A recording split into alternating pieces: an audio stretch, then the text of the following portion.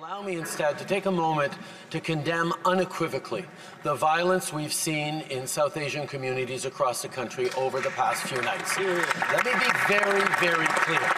The individuals who are inciting violence and division and hatred in no way represent either the Sikh community or the Hindu community in Canada. At a time of Diwali and Bandi Chor Divas, we're seeing communities come together to celebrate their diversity and their strength.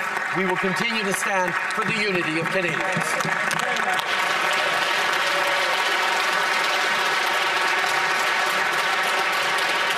The Honourable Leader of the Opposition. The New York Times 10 years ago. Life in Canada, home of the world's most affluent middle class. Median income in Canada appears to have surpassed median income in the United States. Oh, what a decade can do. Now, American workers make almost $20,000 more than their Canadian counterparts. They get twice as much investment every single year. The gap between our per capita GDP and that of the United States is now the worst in a century after this Prime Minister's rising taxes, bureaucracy, and blocking of energy projects. I know why Harris and Trump want to create jobs for Americans, but why does this Prime Minister want to help them? Here. The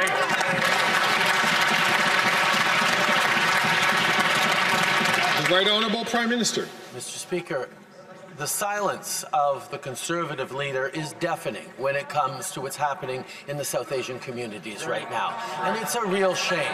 Not only is he not stepping forward to talk about how all Canadians must stand together and all South Asian Canadians, Sikh, Hindu, Jain, Buddhist, are celebrating together this weekend, but he even refuses to take the issue seriously enough to get the security clearance necessary to be briefed on threats to Canada and to Canadians. That's not leadership, Mr. Speaker.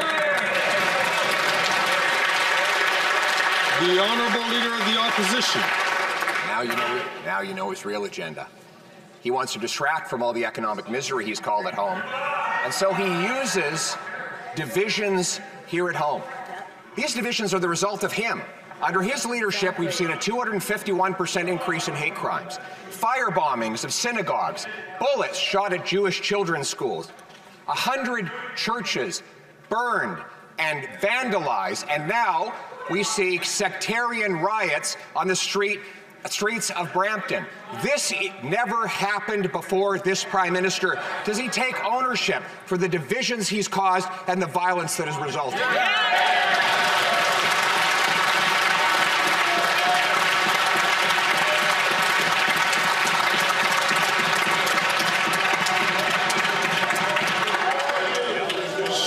Order.